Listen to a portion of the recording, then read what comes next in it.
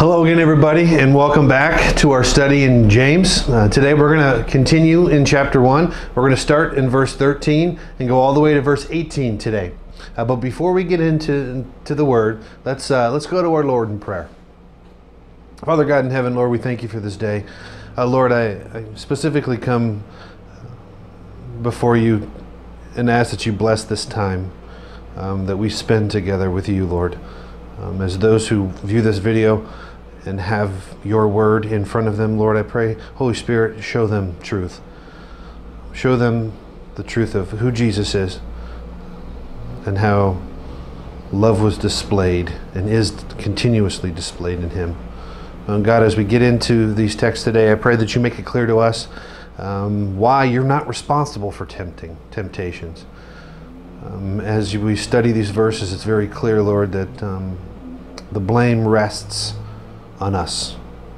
And Lord, I pray that you show the truth of that to those that are watching this video, and that you may be glorified as a result. Lord Jesus, we love you, and we ask you again to bless this time. In Jesus' name we pray. Amen. So the author of this letter we've talked about is James, right? James is the half-brother of Jesus. Jesus, in fact, did have half-brothers and sisters. Now, we also know that James, the author, eventually became the senior pastor in the church in Jerusalem. And he wrote this letter to a group of Christ-following, professing Christians. People, men and women, who profess to be Christians. All of them used to be Jewish and were professing to have been converted to Christianity. Some of them, we know, authentic, because James refers to those individuals as brothers. But then we also see in chapters 4 and 5 that some of them that he was writing to were in fact not converted. They were professing to be Christ followers, but it was evident that they were not born again. And so what James is doing in this letter is providing them with a practical manual for Christian living. And then that's the first purpose. And the second purpose was to challenge them to examine their faith in Christ, to determine its authenticity. Now, one of the things that we've discussed up until this point is that these individuals that James is writing to were fleeing persecution. I mean, up until this point in this letter, we talked about the testing of their faith, how God uses trials to produce steadfastness in us, and how he provided us in these verses that we just studied, verses 2 through 12, ways to persevere through trials. Because these individuals that James was writing to were being murdered for their professed faith in Christ. So they were experiencing trials. And now what James is going to do in these verses today is the Holy Spirit through James is going to show us why God cannot be and is not responsible for our temptations. But before we go into these, let's go ahead and read the verses. We're in chapter 1. We're going to start in verse 13 and go all the way to verse 18. So the Holy Spirit through James writes, "Let no one say when he is tempted, I am being tempted by God. For God cannot be tempted with evil, and he himself tempts no one.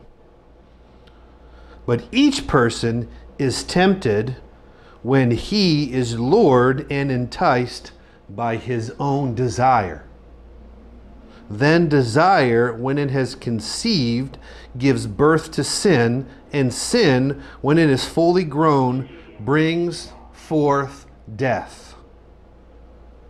Do not be deceived, my beloved brothers.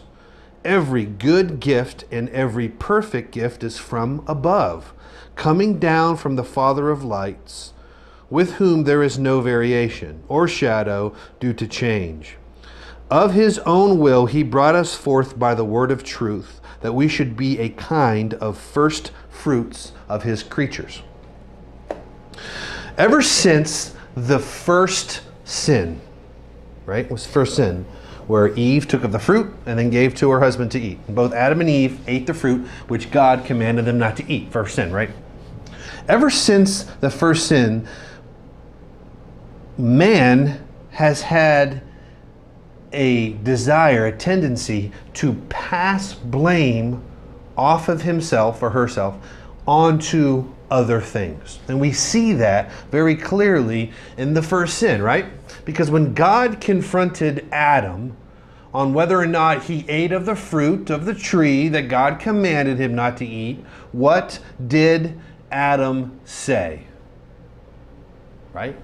Adam says to God, God says, Adam, did you eat of the fruit that I commanded you not to eat, right? And Adam says, it was the woman that you gave me. Right? Adam placing the blame on the woman, Eve, and on God himself. So Adam's saying, out of the three of us, I'm innocent. It was the woman that you gave me. And Eve did the same thing. Eve says it was the serpent, right? Placing blame on others, justifying our sin, placing blame on others. It's very clear, and we've all done it. I know I have. Excusing excuses to justify my sin. And what God is saying here is the Holy Spirit through James, God saying through James here in his word, there's no patience for blame shifting, for placing blame, especially on God. Because we see in verse 13, the first part of verse 13, where it says, let no one say when he is tempted, I am being tempted by God. God doesn't tempt. And so what we're going to see in these verses is the Holy Spirit through James giving us four reasons, four explanations as to why God is not responsible for our temptations. It's not on God. It's on us. And we're going to see how and why it's not God's fault. And so to do that, God through James, right? Holy Spirit through James writing this letter, shows us that God's not responsible for our temptations because of the nature of God, which we're going to see in verses 13, and we're going to jump to verse 17, because of the nature of man, wicked, sinful, deceitful heart, right? In verse 14, then in verse 15 and 16, he's going to show us that because of the nature of lust, that God's not responsible for our temptations because of the nature of what lust is. And then he's going to finish in verse 18 showing us how God's not responsible for our temptations because of the nature of regeneration, of being born again, of new birth. God giving us that life, right? That new life, spiritual life in heaven forever when we trust in Christ and Christ alone. So let's go ahead and get into it. Let's start in verse 13. We're going to look at verse 13 and verse 17 to take a look at the first explanation as to why God is not responsible for temptation. It's because of the nature of God. Let's look at verse 13 and 17 to see the nature of God. What is it about the nature of God that shows us that he's not responsible for our temptation? 13, let no one say when he is tempted, I am being tempted by God, for God cannot be tempted with evil, and he himself tempts no one. Verse 17, every good gift and every perfect gift is from above. The actual opposite of temptation, right? Because that's what he's saying. Verse 17, every good gift and every perfect gift is from above, coming down from the Father of lights, with whom there is no variation or shadow due to change. Now, there's a difference between temptation and testing. We talked about this in some of our previous studies here. The difference between temptation and testing. Testing is used to determine and then show to prove the authenticity of a specific object, right? The motivation behind testing is positive. There's a positive motivation. The heart behind testing is positive because it's showing the authenticity of a specific object, in this case, an individual, a born-again believer, their salvation. Now, tempting has a completely different motive. The heart behind tempting is evil. It's malicious. The desire behind it is trip somebody up. It's evil motive behind it. It's a negative heart behind what tempting is. Because tempting is intentionally putting things in place so that somebody may fall or may make wrong choices or may be hurt. Again, that's the complete opposite of testing. Testing is to show that and show the authenticity with a heart that is motivated by love and showing how the test will determine and show authenticity. Tempting is from a heart that's motivated by evil, where the hope is that the individual is being tripped up. So there's a completely difference here. And so because we know that God is of that positive, that loving motivation, and that's testing, to show, to determine the authenticity of the object, and in this case, the believer, a child. Because God's own nature is incompatible with the nature of sin. It's like oil and water, it doesn't mix. I heard this one analogy. God is aware of evil, but is untouched by it. Okay? Like sunlight, sunbeam shining down on a trash dump, right? The sunlight is untouched by the trash. God is untouched by evil, the trash of evil. He's holy, He's righteous, He's loving. He's eternally unmixed with evil. The trash has no impact on the sunbeam. Amen? Evil has no impact on God. It is not God's nature. And that's what we see here. Because he says, the Holy Spirit through James is showing us, God cannot be tempted with evil. And here we go. And He Himself tempts no one. Period. End of story. It's against His nature, because His nature is in loving, righteous, holy, and the nature of tempting was evil, malicious, right? So God doesn't tempt anyone. God allows trials in which temptation can occur for a purpose. He doesn't do the tempting, but He allows trials for us to go through trials, not to solicit believers to sin, but to move them along to greater endurance in this sanctification process. And He does it with a loving, tender, caring heart towards His children. Notice I said His children. Those of us who have trusted in Him and Him alone for His work on the cross. And so we see also in verse 17, God is referred to as the Father of lights. Now that Father of lights was an ancient Jewish title for God, referring to Him as Creator, as the great giver of light in the form of the sun, the moon, and the stars. And those sources of light is how they got the name, where He was referred to as the Father of lights. So we see that. So notice also that James is writing to a bunch of individuals who were Jewish, who have professed to be converted to Christianity, some of which the Holy Spirit did convert and authentic, some of which were not. And we see that truth in chapter 4 and 5. And so he refers to God the Father by a title that his Jewish readers, or one-time Jewish readers, would understand and get. It's beautiful.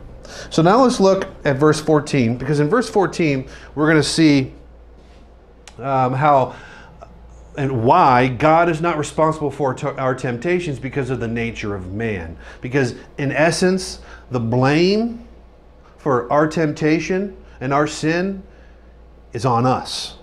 So let's look at verse 14. He says, but each person who is tempted, but each person is tempted when he is lured and enticed by his own desire. Let's read it again, verse 14. But each person is tempted when he is lured and enticed by his own desire. We have to recognize that every human being is tempted by his own desire. Nobody is different. Every human being does this. Nobody's better than anybody else. Bible's very clear. For all have sinned and fallen short. Didn't say for all have sinned except for Mother Teresa. No. For all have sinned. Even the holiest righteous person that you think you know also fallen short of the glory of God and have sinned. And this truth applies to them as well. That each person is tempted, every person is tempted when he is lured and enticed by his own desire. By his own desire. Not God, not Adam saying, it was a woman that you gave me. Not, Adam saying essentially, I was enticed, I was lured by Eve and by you. That's what Adam's saying, but that's not the truth. He's missed it. It's us. And so lured and enticed are different aspects of the temptation process. Lured, the word Lord, look at the word Lord. Translated from the Greek word exelko.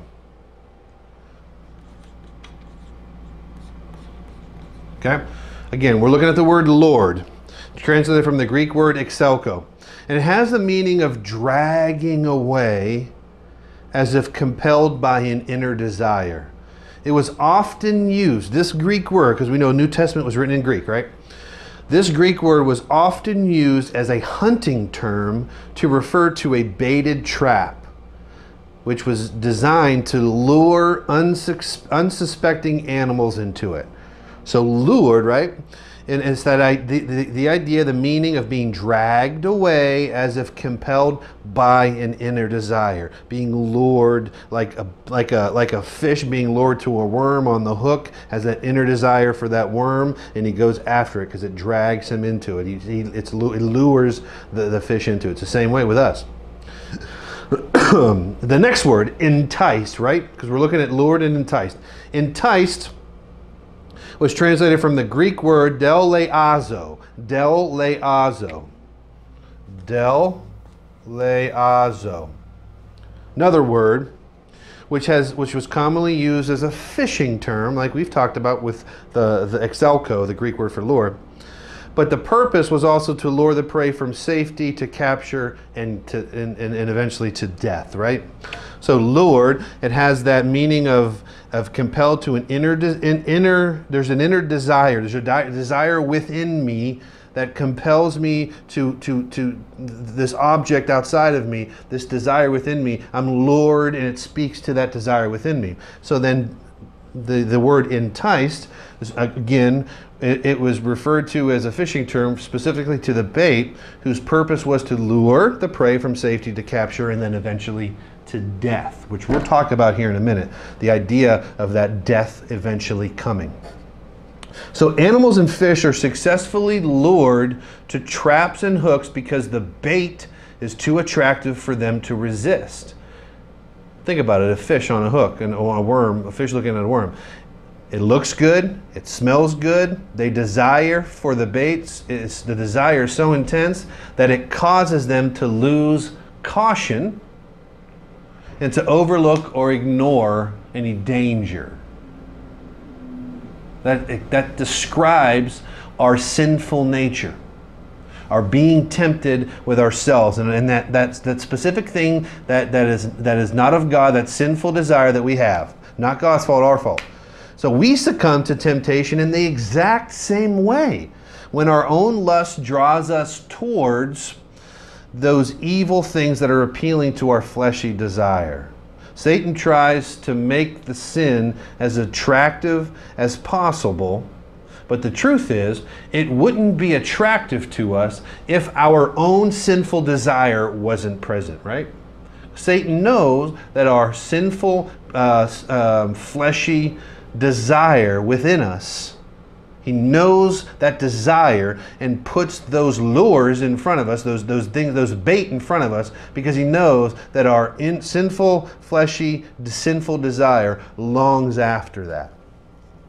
We are directly lured and enticed by our own lust, period. The fault is entirely with us, and we must agree with God on this truth. That we can't be like Adam and placing the blame on Eve and God, or like Eve placing the blame on the serpent, Satan, but we must take responsibility for the truth that I'm responsible for my own sin and the sinful desire that lies within.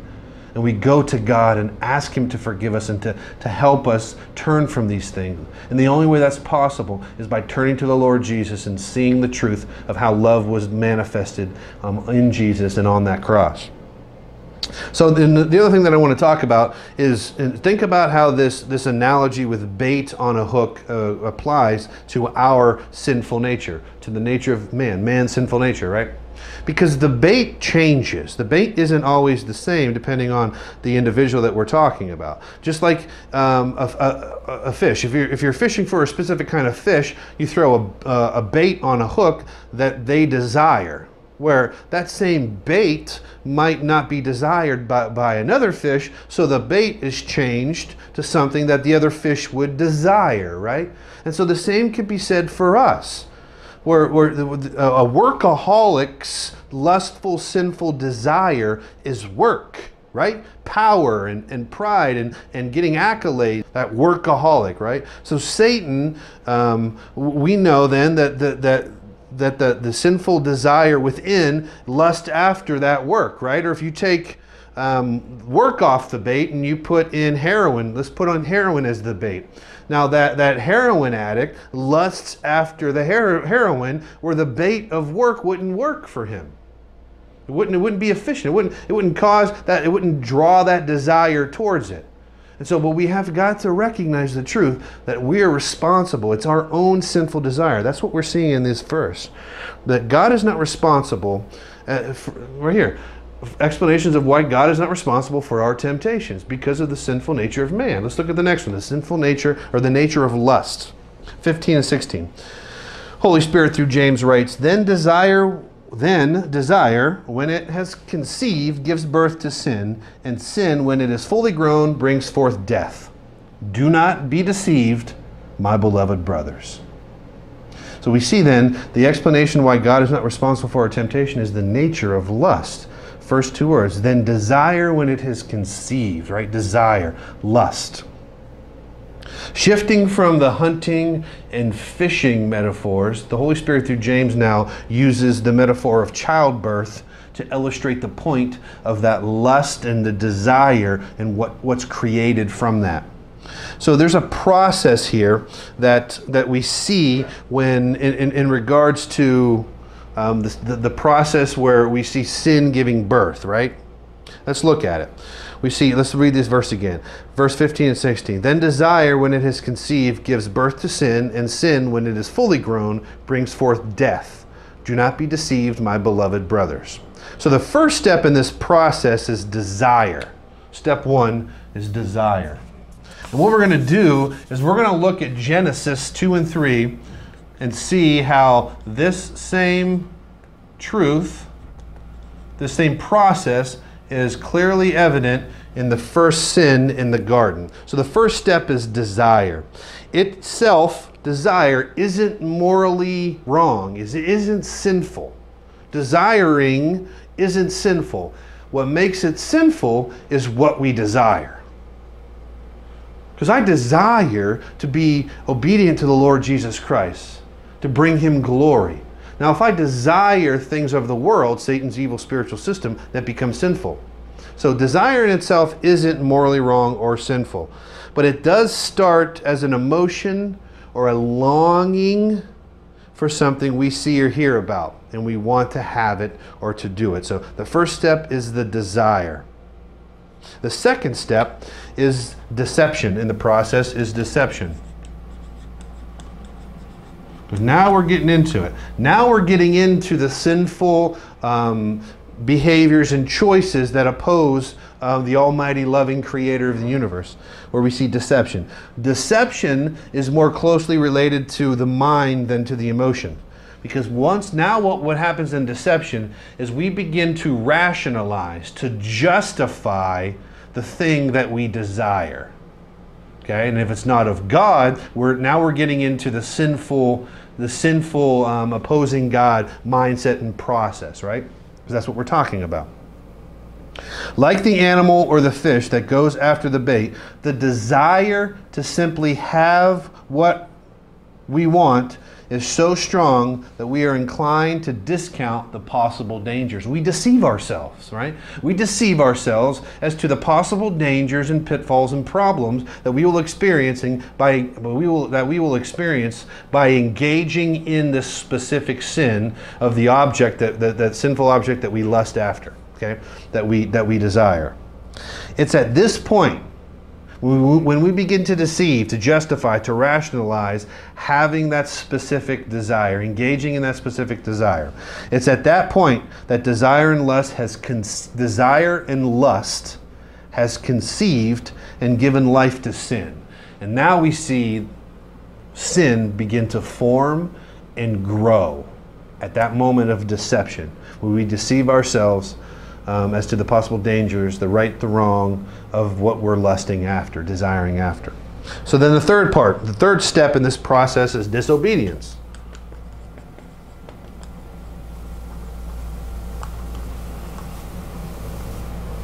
So the third step in the process is disobedience. Now this step involves our will.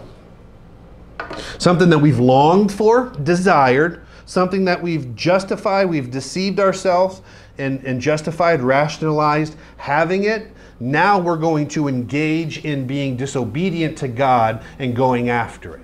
I mean, you can throw anything into this process and it makes sense. Workaholic, or pornography, alcoholic, or drugs, or anger, or whatever it may be. You can throw it into this process and see very clearly that the first step is desire. I desire after it, and then I deceive myself as to the possible danger, so I go after it in disobedience by engaging in it. Now it's a matter of choice. I've chosen to disobey. I've chosen to engage in that. And now the disobedience eventually will lead to the fourth and final step, which is death. Some physical, and then the other spiritual death. It may take years for the sin to mature, but the overall end will be death for those who reject the cross and reject God's gift in salvation and forgiveness for all the times we've engaged in this process. So what I want to do is turn with me to Genesis chapter 3 first. And we're going to see these four steps clearly present in the first sin recorded. And we'll walk through it. So Genesis chapter 3, we're going to look at verse 5 and 6 first. Okay, because what we're looking at is step 1, desire. What we're looking for is how this sin originated and is rooted in initially the first step, which is desire. Genesis 3, verse 5 through 6. For God knows that when you eat of it, your eyes will be opened, and you will be like God, knowing good and evil. So when the woman saw that the tree was good for food, here it is, and that it was a delight to the eyes, and that the tree was to be desired to make one wise. What you do, she eventually ate, right? But here's where it starts. There's that desire, right? We see in verse 6. So when the woman saw that the tree was good for food, and that it was a delight to the eyes, and that the tree was to be desired to make one wise, right? So let's look at the next step. Now we're getting into deception. And we know that Satan is the author of deception. He's the master deceiver, and he seeks to deceive us. The bait that he used with Eve was to get her to question God. And then that sinful desire within man that we have, she was more than willing to go ahead with that, to question God. So now let's look at it. We're going to go back to chapter 2 of Genesis. Because Eve discounted the possible dangers and ignored the Lord's warning in Genesis 2, verse 16 and 17. Let's read it. And the Lord God commanded the man, saying, You may surely eat of every tree of the garden, but of the tree of the knowledge of good and evil you shall not eat, for in the day that you eat of it you shall surely die. God made it very clear that if you choose to eat of this tree, you're going to die. You will surely die. Satan, the deceiver, is recorded in chapter 3, verse 4, saying, But the serpent said to the woman, You shall not surely die. That's a lie. God said you would. Satan's throwing that lie out, and Eve and Adam believed it. And they deceived themselves to the very clear consequences of choosing to disobey God, which they then did. We see the third step is their disobedience. Both of them took of the fruit and ate. And then what happened? Both of them immediately were spiritually dead and eventually would experience physical death, separation from God spiritually, and then they would physically die.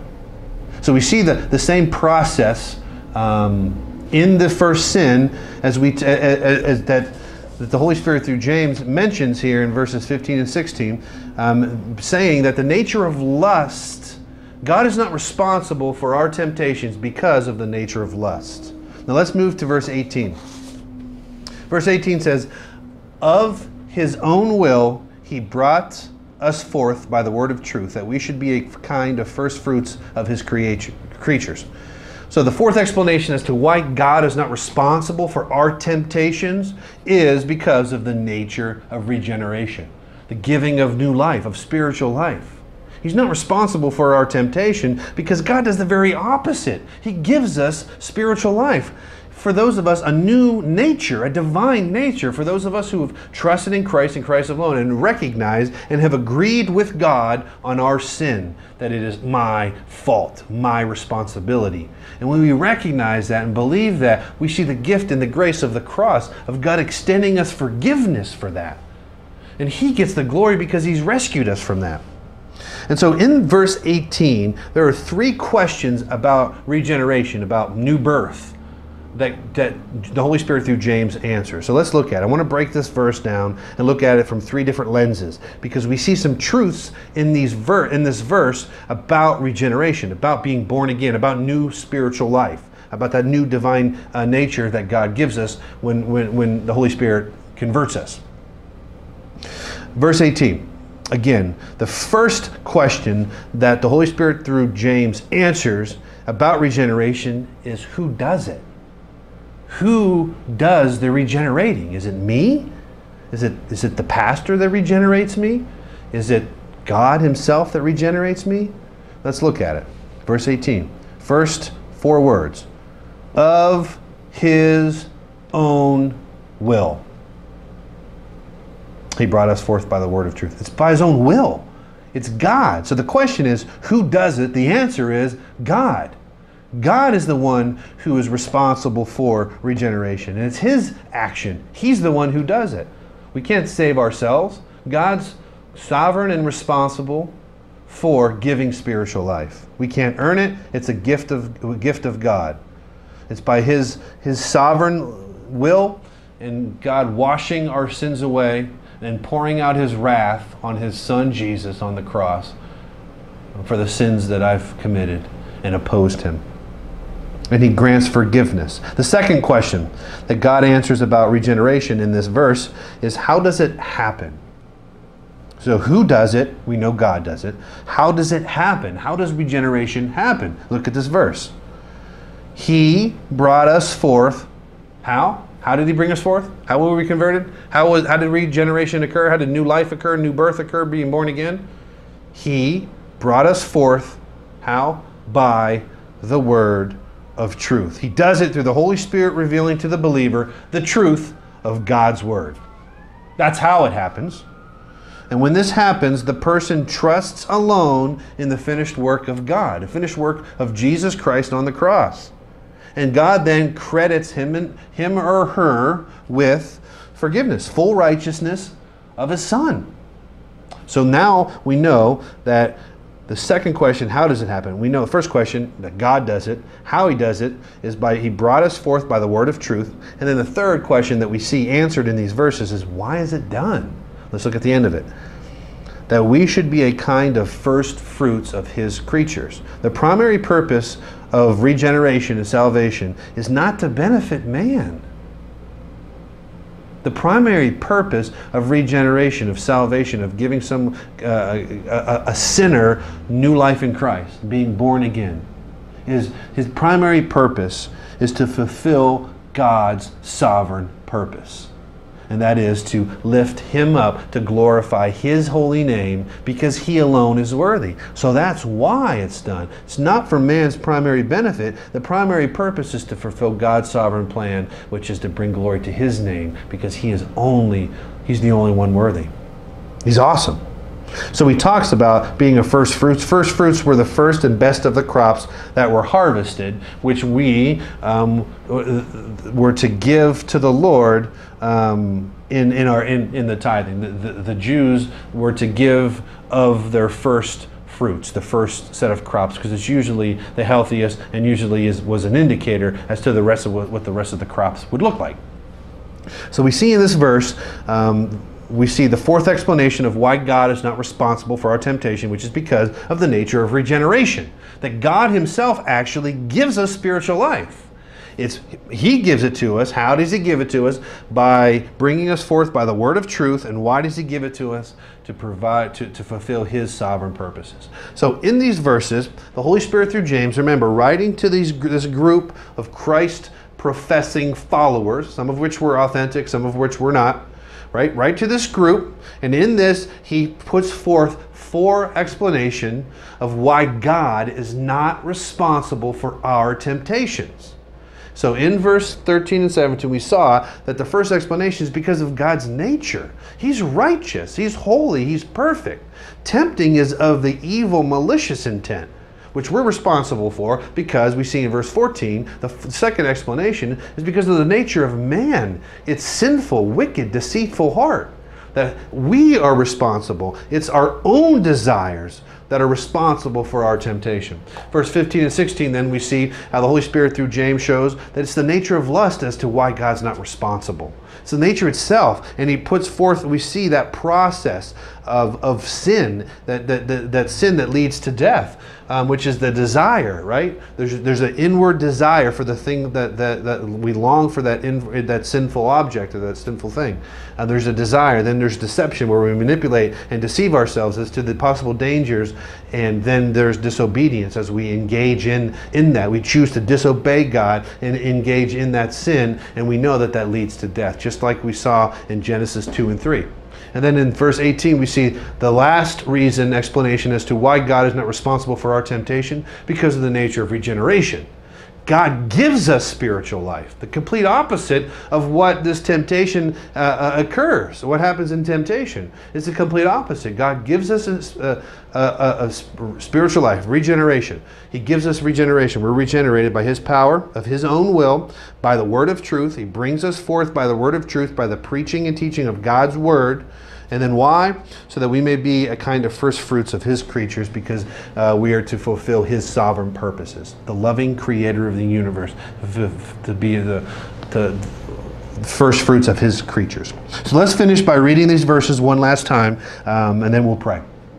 The Holy Spirit, through James, writes in chapter 1, verse 13 through 18, "Let no one say when he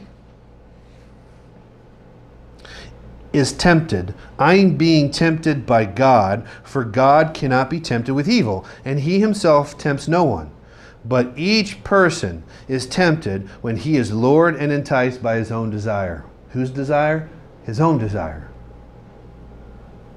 "Then desire, when it has conceived, gives birth to sin, and sin, when it is fully grown, brings forth death. Do not be deceived, my beloved brothers. Every good gift and every perfect gift is from above, coming down from the Father of lights, with whom there is no variation or shadow due to change. Of His own will He brought us forth by the word of truth, that we should be a kind of first fruits of His creatures." Let's pray. Father God in heaven, Lord, we thank You for this day. Lord, we thank You that we have an opportunity to study Your word, to see the truth in well, first of all, what the difference between testing and temptation. Lord Jesus, we pray that You are glorified as we continue to study Your word, and You sanctify us, and that we see the truth that You are not responsible for any temptation. You cannot be tempted, and You tempt no one. And that we are tempted from our own sinful desires. Protect us, Lord Jesus, from ourselves. Get us to a point, Lord, that we recognize the truth, that our sin opposes You, and that You lovingly offered Yourself up so that You may receive the wrath of Your Father, so that we may receive forgiveness. And God, help us to continue to submit to You and trust You even more, all for Your glory. And we ask this in Jesus' mighty name. Amen.